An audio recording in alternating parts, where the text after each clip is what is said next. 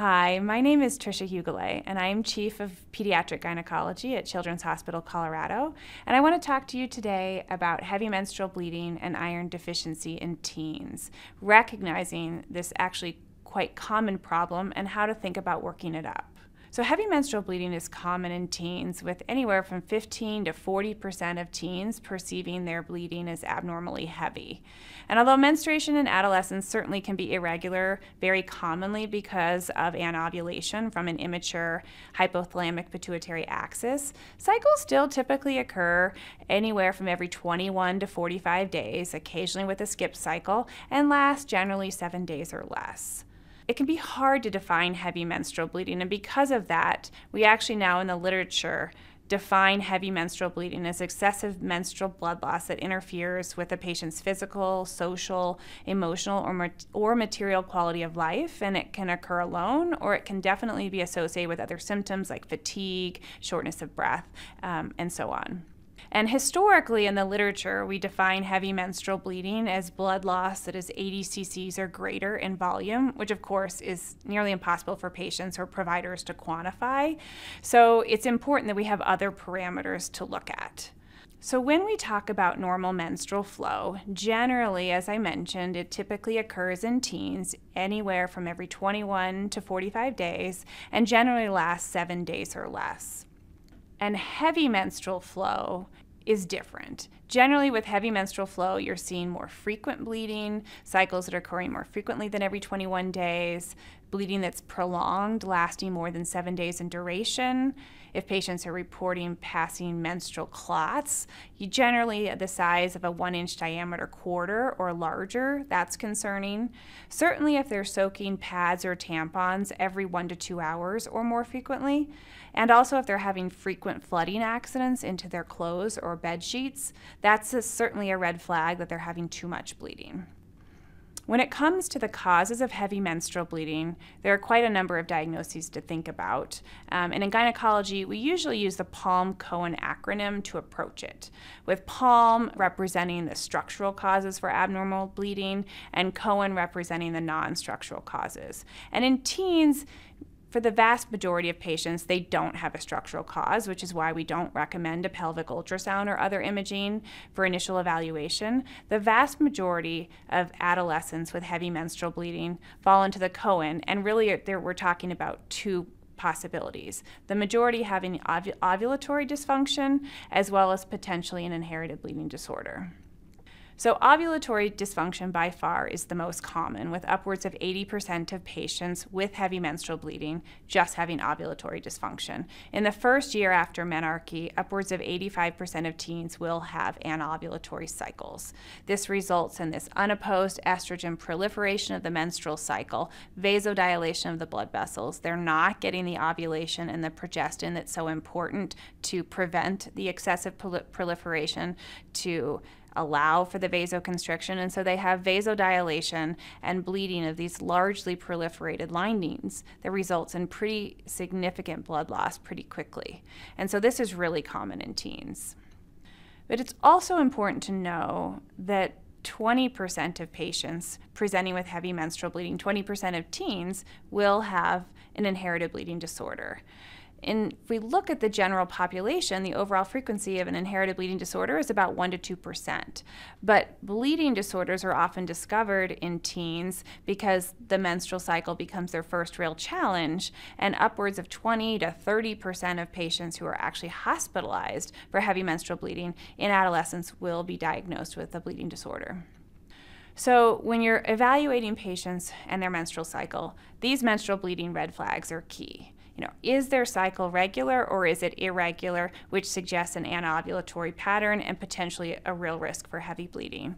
If their bleeding is lasting greater than 7 days, they're passing large clots, they're frequently changing their pads and tampons, and they're frequently having flooding accidents, that's a significant warning for heavy menstrual bleeding. If they screen positive there, then you definitely need to think, well, there's a 20 to 30% risk that they could have an inherited bleeding disorder, and then you want to probe for the non-menstrual bleeding questions. Do they have nosebleeds, and are they taking a long time to stop? Generally, we use the parameter of 10 minutes. Certainly, if they've had to go to urgent care because of a nosebleed to get it to stop, that's very concerning. Do they have minor cuts and wounds that take a long time to stop? Have they had surgery? If they haven't had surgery, which many teens have not, have they had a tooth extraction that resulted in excessive bleeding? Another important question is there a family history of iron deficiency? Many family members have unrecognized bleeding disorders. In fact, the average time to diagnosis for a woman with an inherited bleeding disorder is 16 years.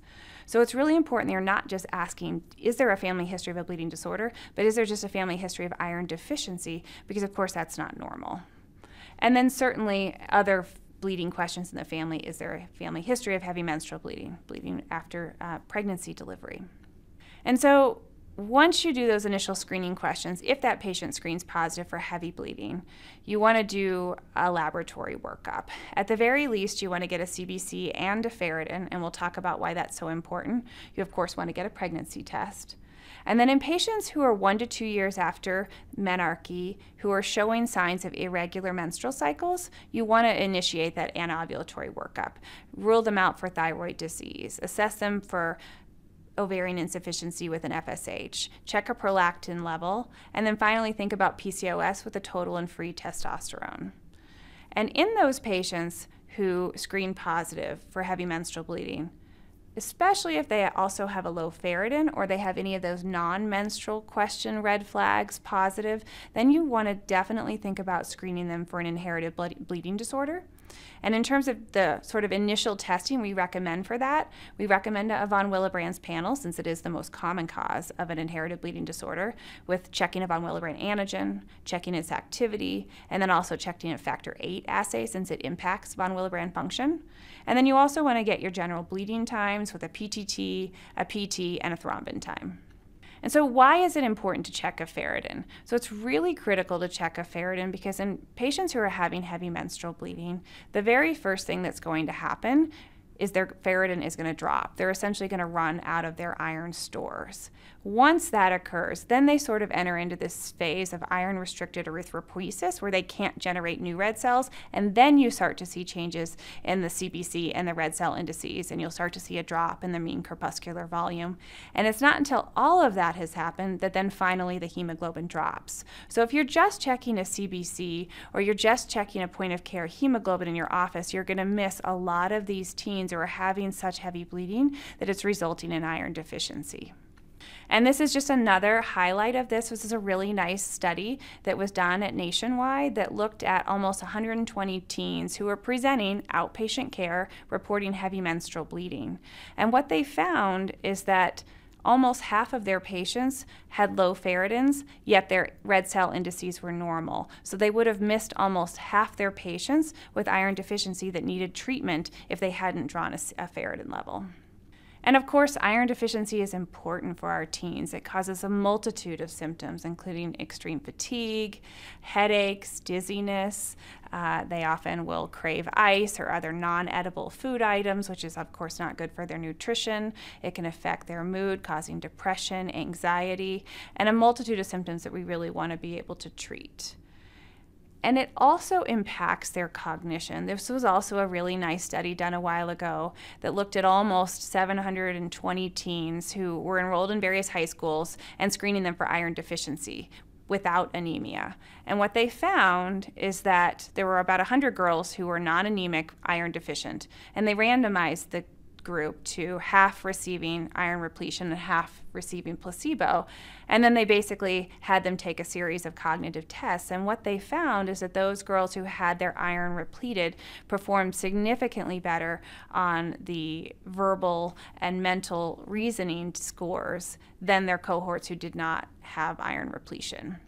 So when we approach oral iron, It really depends upon the level of anemia and iron deficiency. Certainly for those patients who are severely anemic and iron deficient, we want to give them a high dose of ferrous sulfate, 130 milligrams, but just once daily because you get better absorption when you don't split the dosing.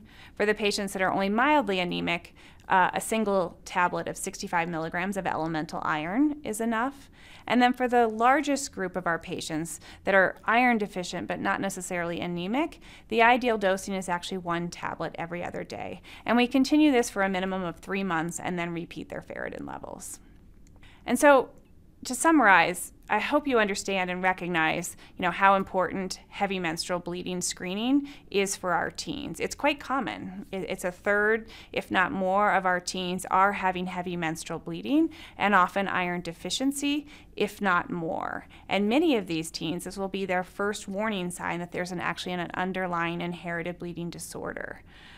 For more information on this topic, you can go to our website, Pediatric and Adolescent Gynecology.